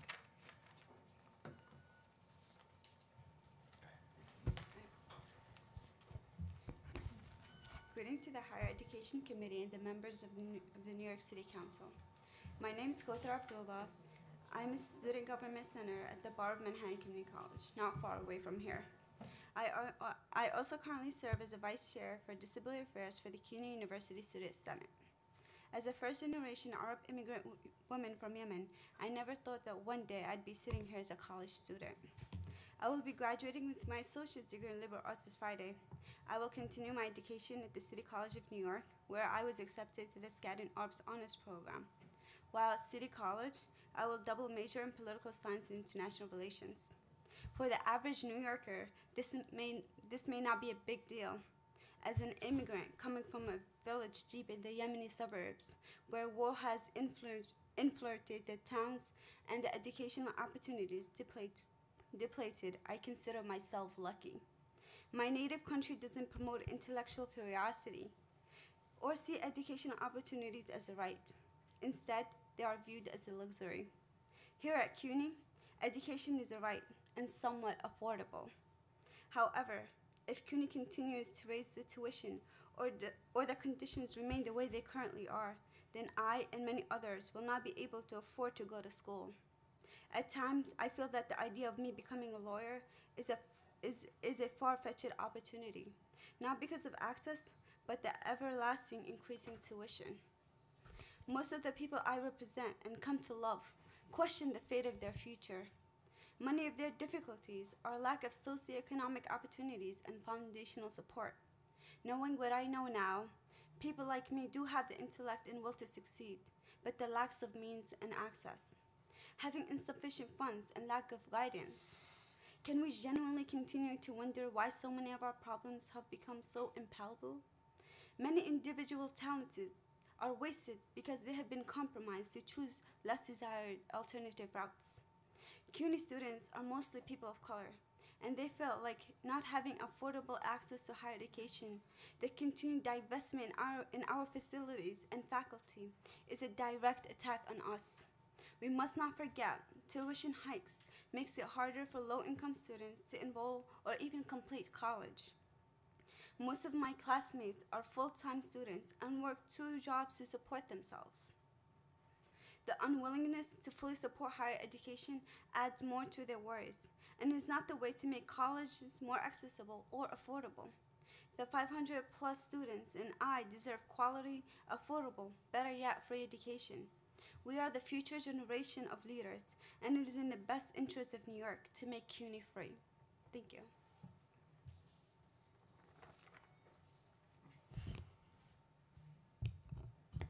Good morning. To the members of City Council, Higher Education Committee, led by the Honorable Inez Barron, to the professors who choose to go above and beyond in educating the right now of our great city to move forward, and most importantly, to the 500,000 plus students and the millions of alums across this world, I say to you, good morning. My name is Jamel Henderson, and I am a proud 3-time CUNY graduate receiving degrees from the Borough of Manhattan Community College, Brooklyn College, Baruch, and now working on my second master's at the CUNY Graduate Center. I'm here also to stand before you as a proud resident of NYCHA's Kingsborough houses, where I have attained all these degrees as a resident. CUNY means the world to me, and I'm proud of the wealth of knowledge that I have attained thus far. But I want us to be clear, CUNY is not perfect. And it is so important that I address this amazing committee on the importance and vitality of keeping our great university on the premises of being truly free for everyone to attend. There are many prospective and current students who are here for a common goal, and that is to graduate. However, the resources that are available to help such students are not properly funded nor advertised to the general student body or to the public. It can be very intimidating to think about graduation if you are in real life circumstances that can cause you to give up. Circumstances like being in foster care, dealing with the loss of a loved one, living on your own and making tough decisions whether I'm going to use the money to pay rent or to pay for classes. Let's not forget what happens on campus as students like myself who have experienced hunger but have to smile because we don't want to be seen as someone who is desperate. In fact, right now, there is someone on campus in the City University of New York who are planning how to hide from public safety to ensure that they have a safe place to rest their head. All of these circumstances lead to one thing: accountability and responsibility. It is so important that our great city and state governments be honest when working alongside with CUNY, with the people whom we've elected to show us how CUNY is helping our students to achieve that pinnacle of the academic journey. All students deserve access to every resource available to help them to achieve their goal. It should no longer be hidden from the public. We need to make sure that our great university is absolutely supported academically and financially. CUNY has the best professors anywhere in any university in this world, period. It is also very crucial that our city and state treat them as such, for they work very hard to teach us to learn the world in a very unique way.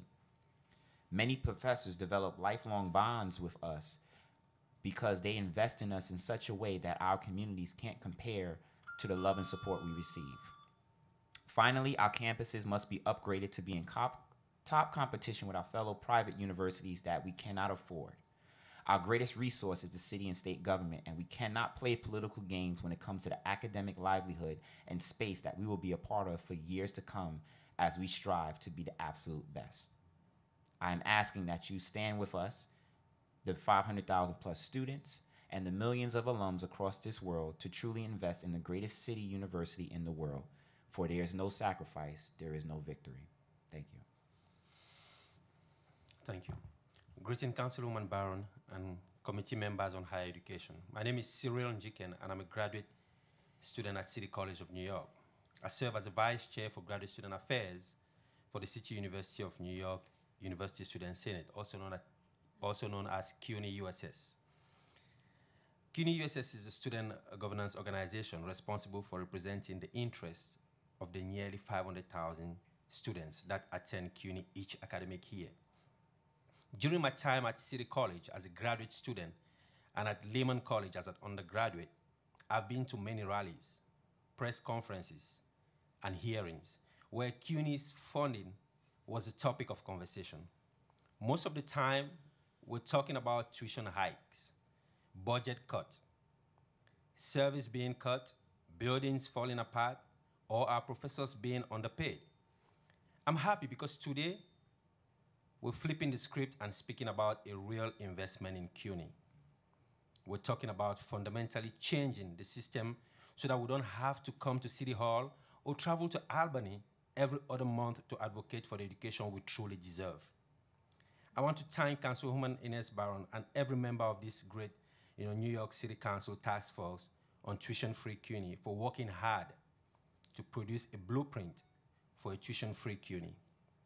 This is what our students need and truly deserve. We all know CUNY's rich history. Our university was free, and that provided opportunities for a lot of New Yorkers. We have some of them in the room, actually. We have seen nothing but budget cut since they decided to make CUNY a paid institution.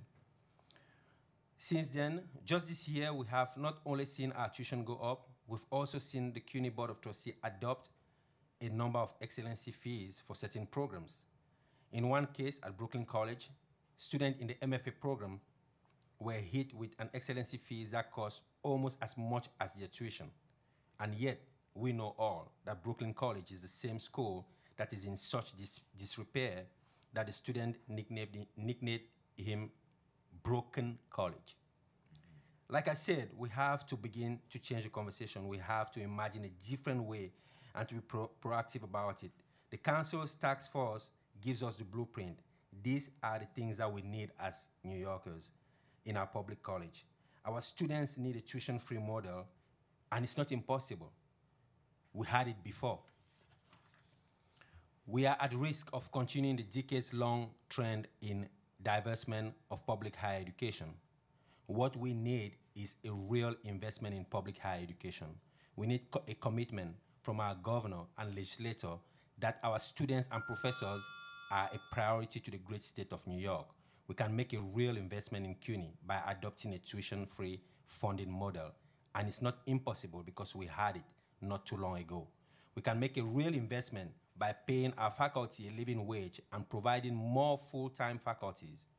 We can make a real investment by providing working families with support services such as childcare, additional counseling services, transportation assistance, and counseling services. Thank you very much for your time. Thank you. We always appreciate the testimony of those who are the students and are the ones that are most directly impacted by what it is that CUNY courses are offered. So we thank you for your testimony. Thank you. And be encouraged. We expect you to be a lawyer, and you can come back and tell us how successful you are when you get that degree. Thank you. Thank you. And the last panel is Emily Skydell, Evan Ipak, and Jamie Farbowitz. If there are any other person who wished to testify, you should have filled out a slip because this is the last panel.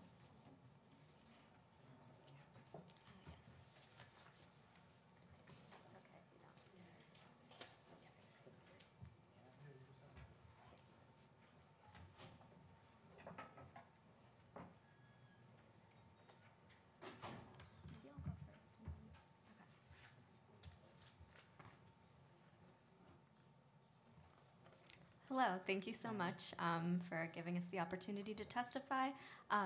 My name is Emily Skydell. I'm the Higher Education Coordinator for the New York Public Interest Research Group. We're the statewide nonpartisan nonprofit organization that was founded by college students in 1973 to engage peers in civic life. We thank the council member, Inez Barron, and the task force for drafting this comprehensive and detailed account of what a free and fully funded CUNY can look like. I'm speaking on behalf of of our board chair and board reps that are right now getting ready to go on a retreat, board retreat. So I'm here on their behalf. So investing in degree completion and college success are a necessity for thriving an economy and democracy. That's something that everybody in this room knows. And SUNY found that for every dollar spent on education, the economy actually reaps $5 in benefits. In New York City, 20 of the 25 fastest growing occupations that pay over $50,000 annually require a college degree. So it's very clear that in order to be successful in this state, you need a college degree. And a mere 19% of Bronx residents, for example, over the age of 25 hold a bachelor's degree. And among the nation's 100 largest counties, this is the second lowest rate. So this is incredibly important that we're here today talking about this. So free tuition for full-time and part-time students. We all know that with the continuation of rational tuition, the state and city are continuing to rely on students and families to cover budget shortfalls. So free tuition for part-time students is incredibly essential as well. The Excelsior Scholarship TAP, free tuition through programs like ASAP, they're only offered to full-time students. We've heard from many students who are parents, have jobs, other responsibilities that don't allow them to take on a full-time course load. So NYPIRG supports the task force recommendation to eliminate all tuition charges for full-time and part-time students enrolled across the CUNY system, as well as the costs associated with college that can be a barrier to college completion. These are essential, and that's why we support the task force's emphasis on expanding ASAP. We all know that program has tremendous success. But the real thing here is that I wanted to emphasize that I don't think is talked about enough is connecting students in need with programs that are built to serve them. Too many students that we talk to find out about the programs that they need far too late. After speaking with students across CUNY, we've noticed that many students are unaware of programs like ASAP until they are already enrolled in CUNY, at which point it is too late to enroll, and in many cases, and according to the ASAP website, one of the eligibility requirements is a student must have no more than 15 college credits. This puts students in a tough spot. They're out of reach of a program that they need. Meanwhile, a lot of students come from very poor districts that maybe don't have the proper support advisors to help them connect to these programs before it's too late. So we have students that have trouble finding out about ASAP, as well as even childcare resources. One student at Bronx Community College, Melissa Estrella, she dropped out of school for a while. She had no knowledge of the childcare center on her campus, and it took her 10 years to get her community college degree at Bronx Community College. Meanwhile, it only costs $5 a day at the Child Care Center at Bronx Community College. So we really thank you for thinking about expanding advisement and counseling as a key feature in this transitionary period between high school and college, so students don't miss out on all these opportunities and all these programs that you guys put so much energy into funding. So I don't want to take up more of your time. You can read the rest of the testimony. Thank you so much.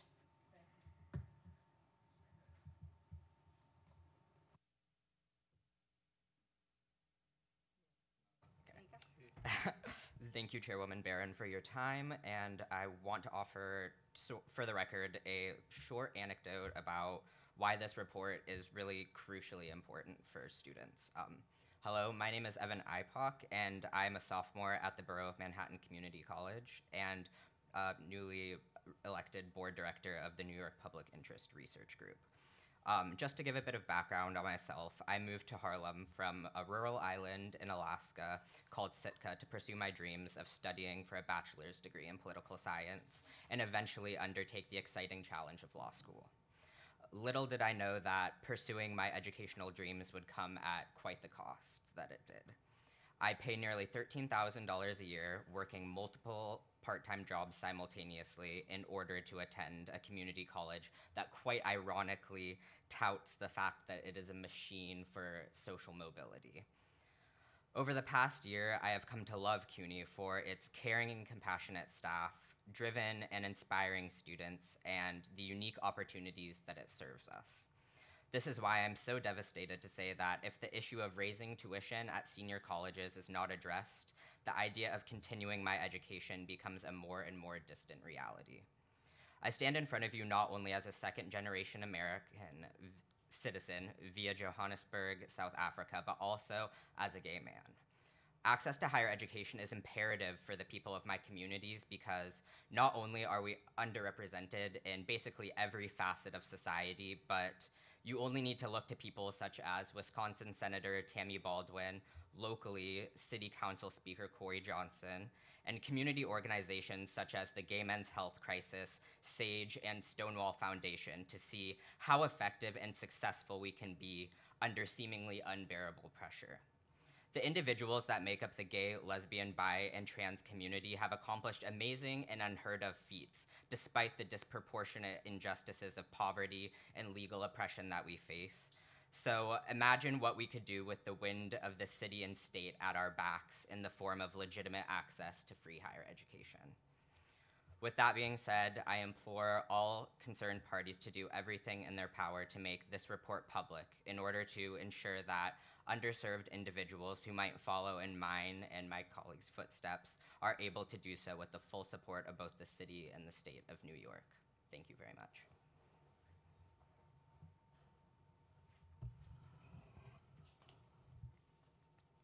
Okay. My name is Jamie Farbwitz. I am an English major at the College of Staten Island and a NYPIRG student leader.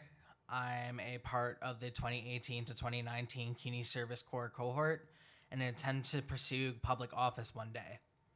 Thank you for holding this hearing, since it is so important that CUNY be made free again. Unfortunately, I don't receive any financial aid. I don't bother filling out FAFSA anymore because I've never qualified. I have two brothers who only got about $10 each from TAP when they were both in college. My parents helped me pay for my tuition, but paying for textbooks, anything else school-related or transportation is on me, and I am expected to pay them back for my tuition. Textbook money is needed all at once, and there is no way to estimate price. I don't bother telling my parents that to save for textbooks I don't eat because they already pay so much for me to go to school.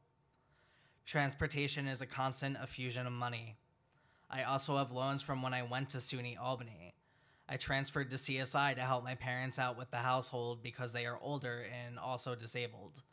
I am disabled too, physically and mentally, but I cannot apply for disability to ease my financial burdens because if you make over $2,000 a month, even at a part-time job, you cannot receive SSI. In a high-cost city like New York, that would basically be forcing myself into poverty.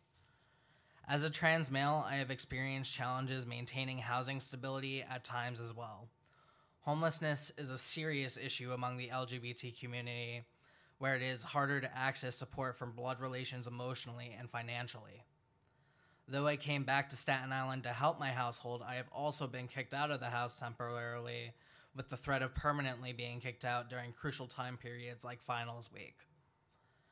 This has affected my academic success. If I could save my money from my job as a college assistant for an apartment nearby instead of paying for college, I could do what I have to with chores and leave without relying on them financially or worrying about shelter over my head. A year before I would be graduating with my parents paying my tuition, I would be out of luck if they cut me off completely. I would have to expend all my energy on day-to-day living expenses and wouldn't be able to afford school. I can't do manual labor, and minimum wage is simply not enough to live on. If tuition, textbooks, and transportation were free and accessible for all college students, it would help so many LGBTQ plus students like me, as well as other students who don't have stable family support. I wrote this earlier, but as an addition, I also have a friend who had to drop out because her abusive mother withheld information to fill out FAFSA. So if tuition were free in the first place, then that she wouldn't have had to drop out of school, and she would have been able to afford going.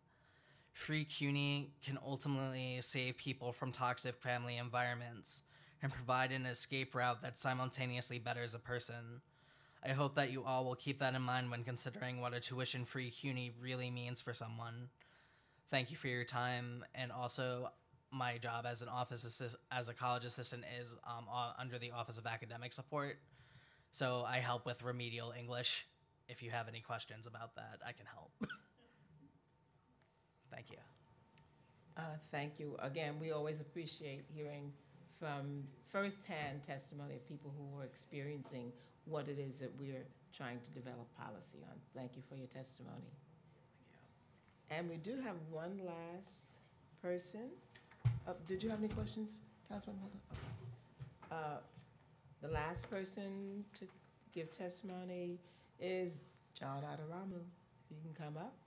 We're ready to hear from you. He's not here yet. I didn't know I was. Oh, well, then we'll be glad to receive his testimony. He can forward it to us, and we'll make sure that it's added as a part of the record. Okay. Thank you so much, all of you who stayed, and it's been a very lengthy hearing, but I think it's been very productive. I'm really glad that we have this task force report. I again commend all of the people who did. I said Barbara Bowen was one of the team members. So we're just so pleased that we do have this document, and we're going to use this as a framework and as a guide to move us forward to tackle all of the recommendations that the task force has presented for our consideration. So thank you very much. And with that, this hearing is adjourned.